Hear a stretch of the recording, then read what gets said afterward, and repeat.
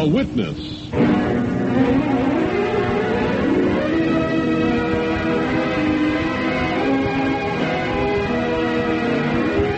Starring Gene Raymond and Jane Meadows in The Witness.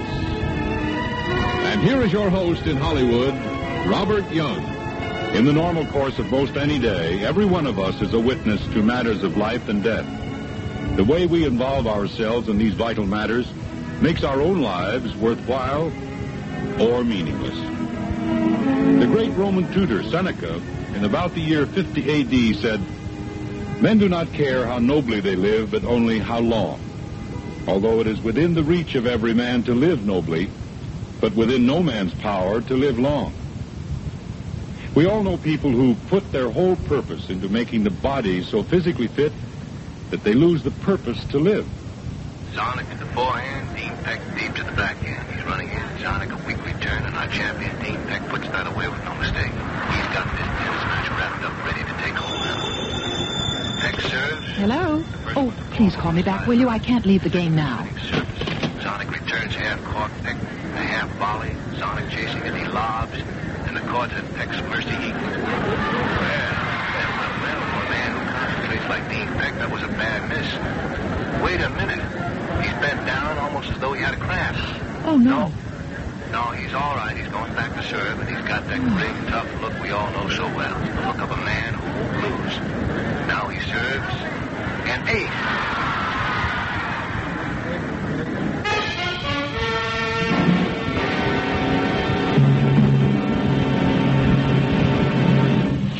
Hi, Dean. Boy, that was great. Thanks. Man, you're in good shape to move that fast in all this heat. Thanks, Barry. Zonic was tough in the third set, though. He just didn't quite make it. And they always say no one can tire Dean Peck. But you know, at the end, when you missed that smash, you looked as though you might let Zarnik off the hook for a minute. Yeah, well, I've been having a touch of stomach cramp. You know, concentrating on the kill. You ever had it? Me? No. But a lot of the boys do. A new thing for you, isn't it? No, it's nothing to worry about. Just a twinge for a few seconds.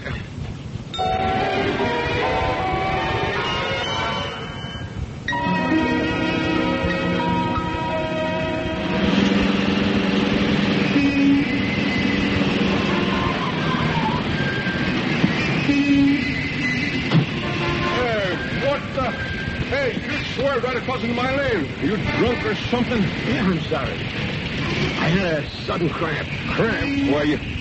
I know your face. Aren't you Dean Peck? I was listening to your tennis match a little while ago. Yeah, that's right. I'm sorry, Mr. Vince Vanessa. Say, Mr. Peck, aren't you feeling good? Oh, I'm okay. It's just this cramp for a moment. You'll have to watch out. Sure I can't do anything for you? Call a doctor or something? No, I'm okay. I'm just sorry it happened. Well, no damage done.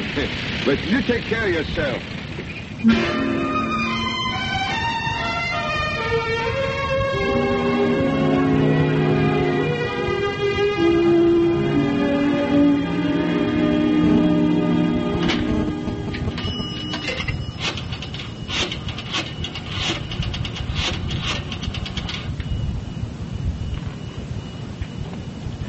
Dr. York, please. Hello, George. It's Dean Peck. Say, can I drop around tonight? Okay, about 8 then, huh? Okay, George. I'll see you then.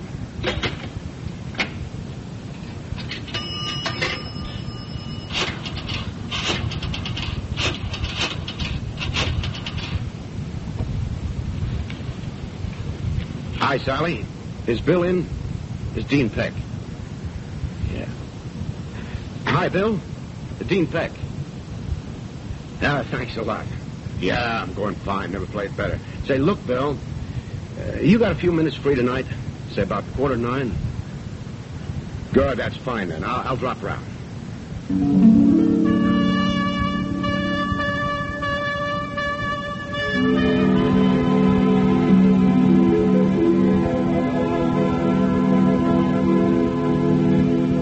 Dean. Hi, honey. You made it. Well, did you have any doubts? Oh, no, silly.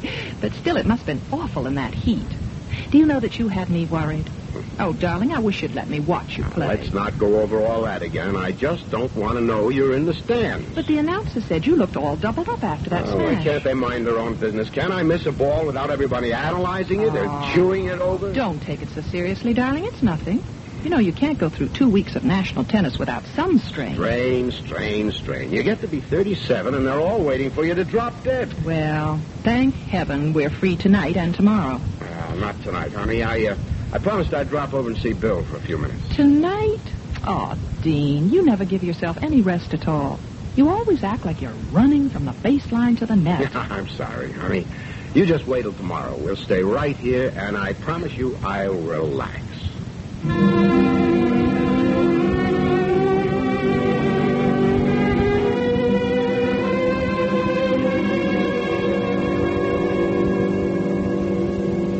Over on your back, Dean. Okay. That's it. You say it was only for a few seconds each time? Yeah, that's all. Dizziness, and then this pain in the stomach. Mm-hmm. Also, I felt like my heart was thumping pretty hard. Okay. Sit up and put your shirt on, huh? Mm-hmm. Well, what's the matter, Doc? Something I've told you would come one day, but you've never listened. Does anybody listen? Oh, some folks listen so hard they hear 3 times as much as I say. No, Dean, you've got to listen this time. You've come to the end of the road. The end of the court, I mean. You mean I'm not fit to play tennis? What happened to you today was nothing surprising. These spasms are nervous tension, but your heart had just about all the big strain it can take. It's like a diver or an astronaut. Championship tennis is a young man's job. Give up, Dean. Keep a sports store or use your reputation to turn to something else. What if I don't have anything else? Oh, you'll find it. Gilly will help you. Gilly? You mean sit around and let my wife work for me? No, thanks. No, I didn't say that. But Gilly wants to share what you're doing. Now you'll be able to work things out together. But this is the end of big tennis, Dean. I mean that.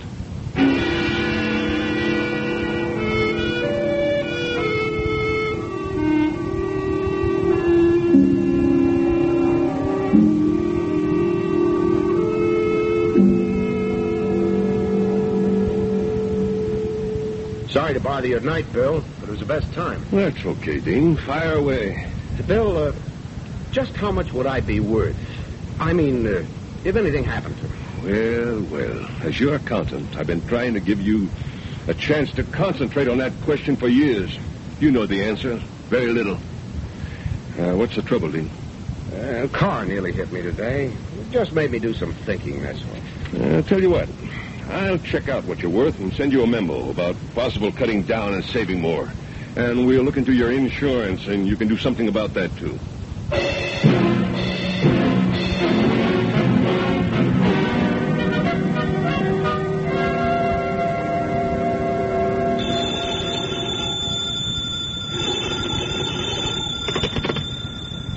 Hello? Gilly, this is Bill Yeager. Is Dean there? Oh, hi, Bill. No, he's gone to the stadium. Well, I wanted to catch you after he'd gone. Why, Bill? What is it? You know, Dean came to see me night before last. Yes? He came to ask me about what he was worth, you know, insurance, the house, a financial statement. What he was worth? Why all of a sudden? That's what I wanted to know. He was looking strained. I wondered what Dr. York said. George? You mean Dean saw him? We saw him the same night he came to see me. Saw George? Why, he never told me. I wonder if there is something wrong. Look, I'll call you later, Bill. Dean's match with Brock is on in just a few minutes.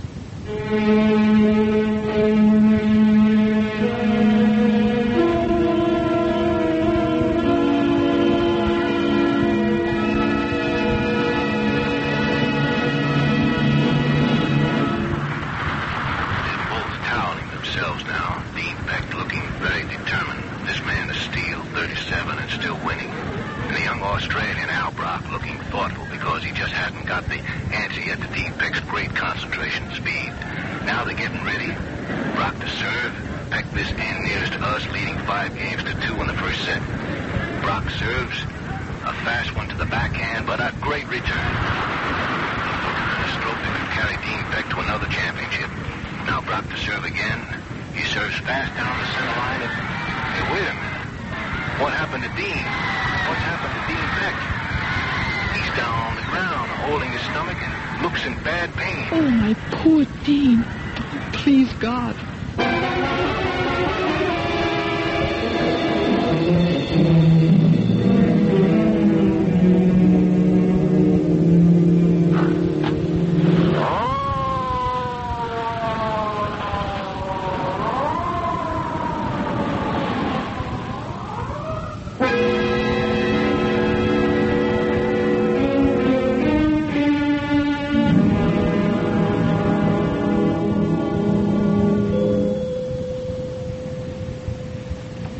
Gilly. Well, Dean? Hello, George. Well, you son of a gun, let's have a look at you.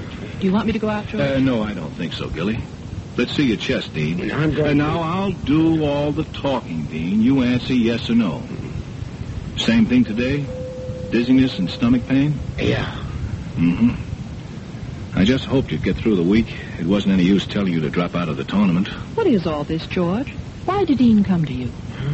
You knew? You be quiet, Dean. Bill called me. Well, I'm happy to say no real harm's been done today. But what is it? Oh, no real mystery, Gilly. It's a man of 37 trying to act like a man of 25. He's had enough, Gilly, and he's got to stop. But he's not seriously ill. Tell me I've a right to know. No, he's not seriously ill, except in his head. But he will be if he keeps on.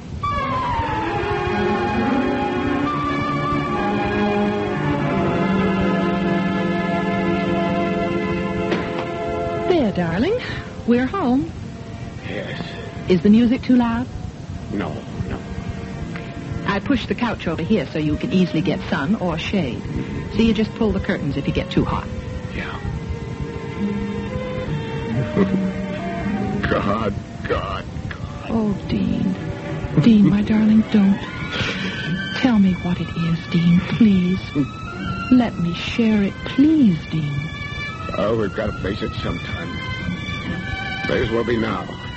Tell me, darling, please. As the knees saying, as long as I could win tennis matches, I could give you houses, travel, everything, and now it's gone.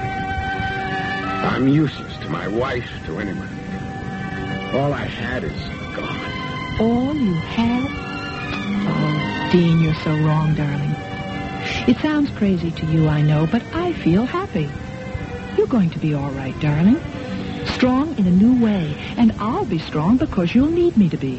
What are we going to do? Well, we can't tell yet, but whatever it is, we'll do it together. And that's what matters, isn't it? Yes, I see, Gilly. It's not going to be easy learning to win another way.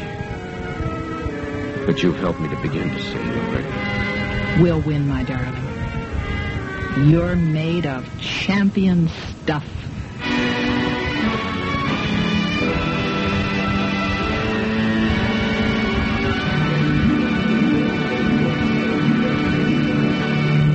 You have been listening to The Witness. And here again is your host, Robert Young. There's nothing wrong with being strong unless it's carried to the point of being unable to show any weakness.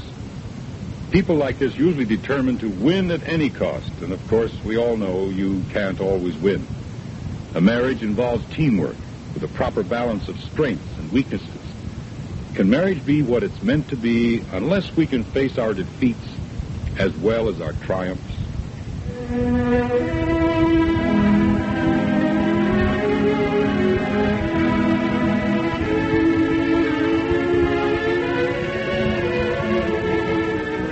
I'd like to thank Gene Raymond, Jane Meadows, Nestor Paiva, Peter Leeds, and James Edwards for sharing their talents with us. And thanks to each one of you for being with us. Transcribed in Hollywood, The Witness is produced by Marjorie Hunt Pearson, directed by Thomas Freebairn Smith, and written by Lawrence Waddy. This is Art Gilmore speaking for the Episcopal Church, which presents The Witness. We hope you'll join us again soon for the next Witness.